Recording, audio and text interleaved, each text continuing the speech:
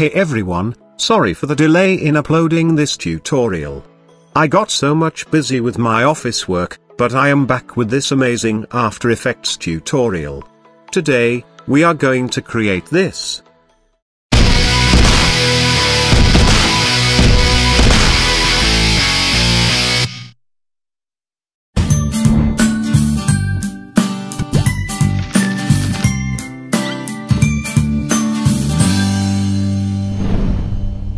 So let's get to start it. Open After Effects and create a new composition by clicking on this icon here. I am going with 1920 by 1080. You know it. Add a solid for our background. This time I am using white color.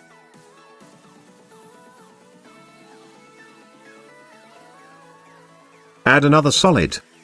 We will call it map.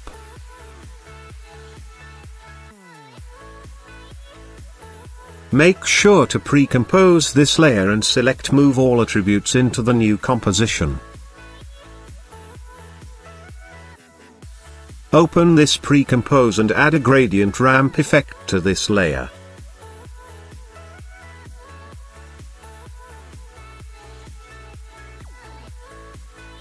Change ramp shape to the radial ramp. On the top, you will find an anchor point. Drag it to the center.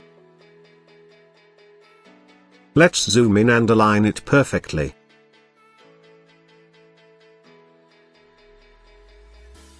Now add turbulence displacement effect to this layer as well.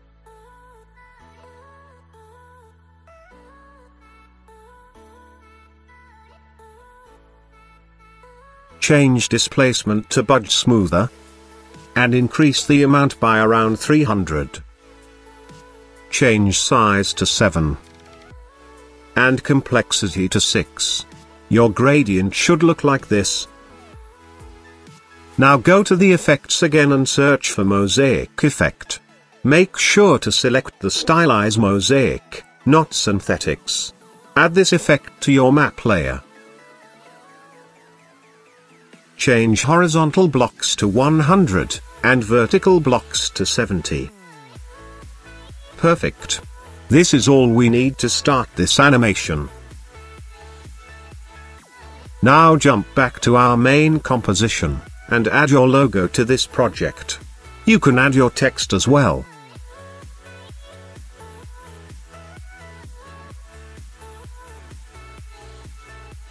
Now add this logo to the timeline, and pre-compose this as well.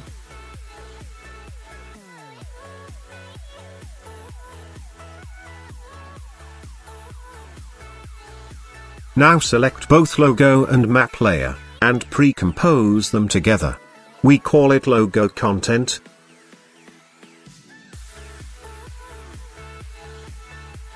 Open this pre-compose, and you will see your logo inside this, and your map inside this comp.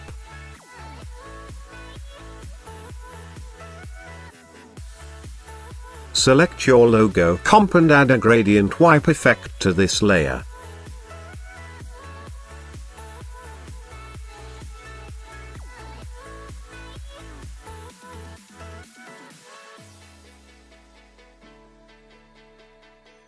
Change gradient layer to map. Now, if you increase the value of transition completion, you will see similar to this kind of transition. But this transition is not starting from inside.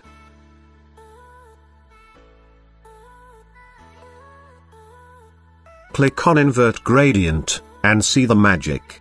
Now it is the same transition as we want. It's time to animate our logo. You can hide this map composition, because we don't need to show it in our animation. Go to the beginning of your comp layer, and change transition completion to 100%. Click on this stopwatch icon to add a keyframe. Now, go to the end frame, and change transition completion to 0%. It will automatically add a keyframe on end frame. Our basic animation for the intro is complete. Perfect, this looks cool to me. Now we are going to make this logo a 3D looking logo. Let's understand the basic concept first. This is a basic 2D layer, with no 3D extrude depth. But if we add multiple layers behind this layer with some space between them, it will look like 3D. This is what we need. Now switch back to our main comp. And click on this cube icon to make it 3D. Let's create a camera first. I am going with the default setting. Take this unified camera tool, click and drag your mouse to rotate your scene. See, this is a flat image, with no depth. Select your logo content layer and press Ctrl+D to make a duplicate. Now, hit the P on your keyboard to open the position, and change the last value to -3.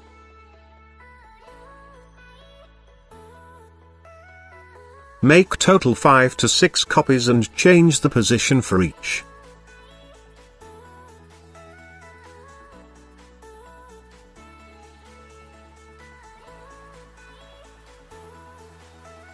Now your logo should look like 3D. You must keep your camera angle in perspective, to see the depth. Let's add a curve effect to the top layer to make it look more 3D. Select your top layer, and add this curve effect to it. Make your layer little bright only, like I am doing. And it will look like a real 3D logo. This looks good to me.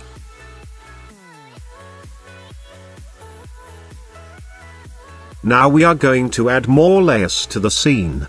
But before, select your logo content layers and start renaming all. Press Enter to rename. I am calling them 1. Select all layers, and press Ctrl+D to duplicate them again. Drag these layers to the below of 1 layers. And rename them 2.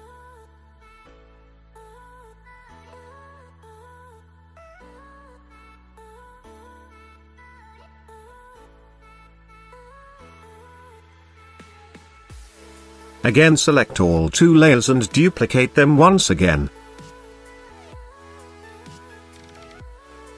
This time we are going to rename it 3.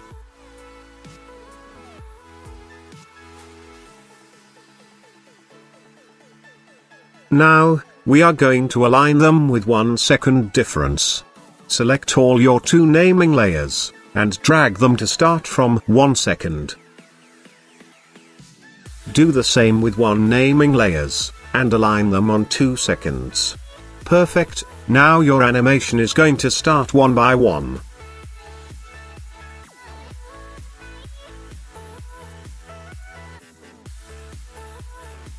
We just need to align them on top of each other, to make it more dynamic.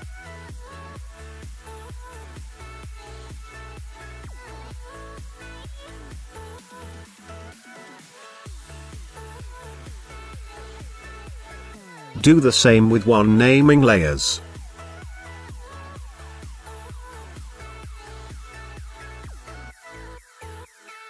Perfect. Now our scene has 3 depth steps. Make sure to arrange the distance of each block, so the spaces between them look good.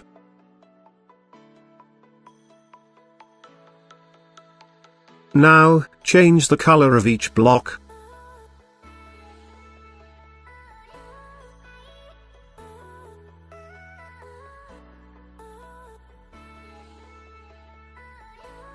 Go to Effects and search for Tint Effect. Apply this to the top layer, so we can see how it is looking. Cool. I am changing its color to pink for both map colors. But make sure to not use the same pink color, else, you won't see the logo design on it. We are going to apply this effect on our all layers. Select Tint Effect and copy it.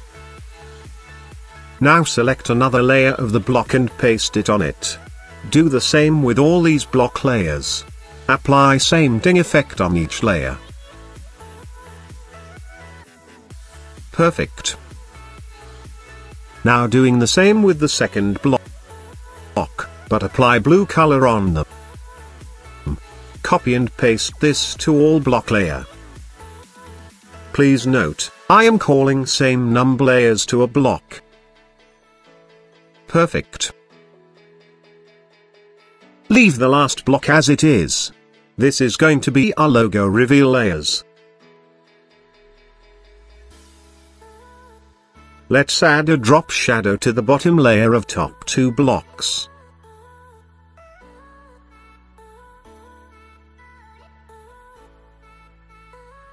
Go to Effect and search for Drop Shadow Effect. Apply this effect to the bottom layer.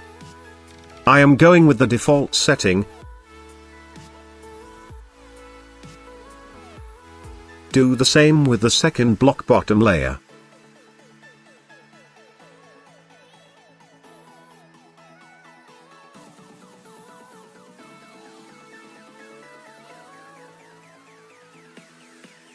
Before adding shadow to the last layer, I am going to change the tint color of the top layer of both blocks, because our scene is missing that 3D feel. Select top layer.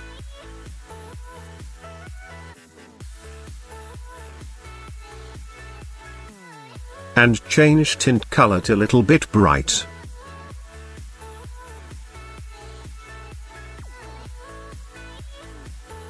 Do the same with blue layer also.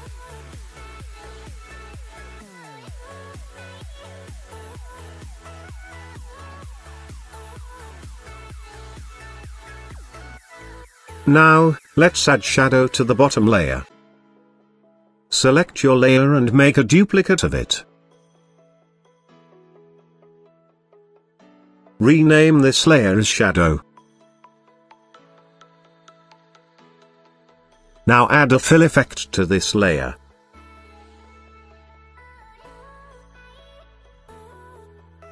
We don't need this tint effect on this layer anymore, you can delete it.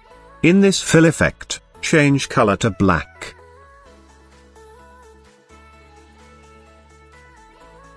Now, add a CC radial fast blur effect to this layer, and it will create a nice looking shadow to it. You can change the direction of this shadow by placing this anchor point to another direction. Make sure to select your radial fast blur effect first. And then change the direction of your anchor point. I am aligning it to the top left corner. Let's add some detailing on our logo, so it will look like this animation done with 3D cubes. Open any of your logo compositions. And create a new solid inside this comp.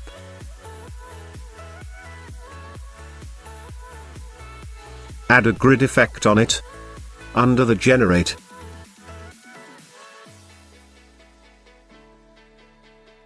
Change size from to width and height sliders. Now change the width to 10 and height to 10 also.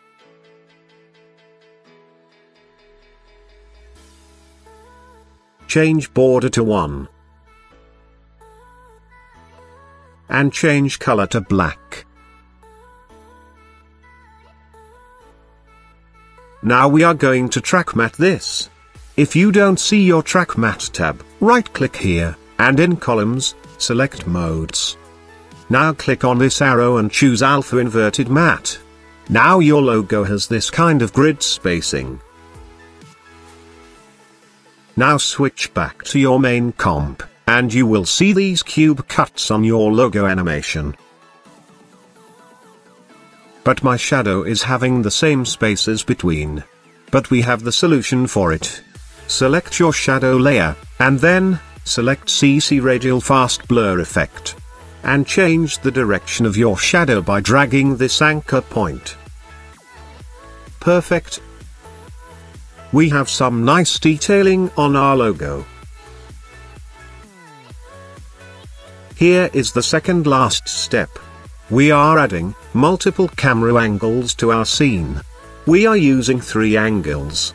Select your camera layer, go to around 7 seconds, and press Ctrl-Shift-D to split and duplicate. It will create a new camera on top of them. If you change any angle on this camera layer, it will be different from below camera layer. If you see your project is struggling in showing the live preview, change quality to quarter, and it will reduce the preview quality to make it render fast. Let's split the camera one more time at around 3 seconds.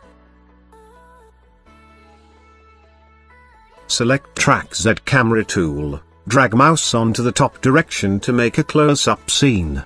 But it will also make your logo blur, because we have used small dimension logo. Add high quality logo into your scene for a sharp output. Anyway, I am proceeding with the same logo. Let's add different camera angles to all scenes.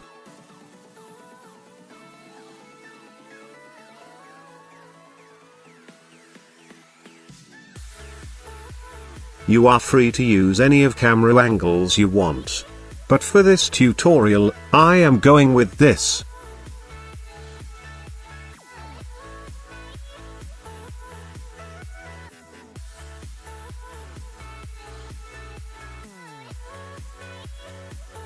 Now the final step, create a new null object. Put this above all layers and make it 3D as well.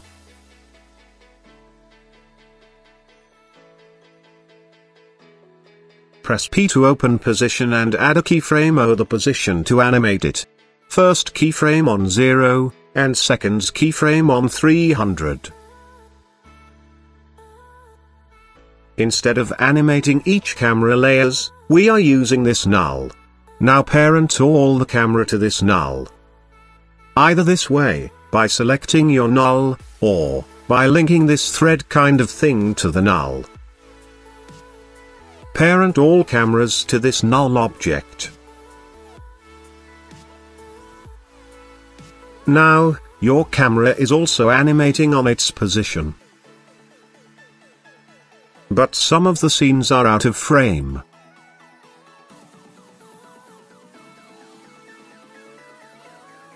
Select your camera in which the object is not in the center, and align it to the center by using Track XY camera tool. Do the same with the second camera. Perfect. Render your project and start adding this to your gaming videos. Thanks for watching this tutorial, and I'll see you in the next.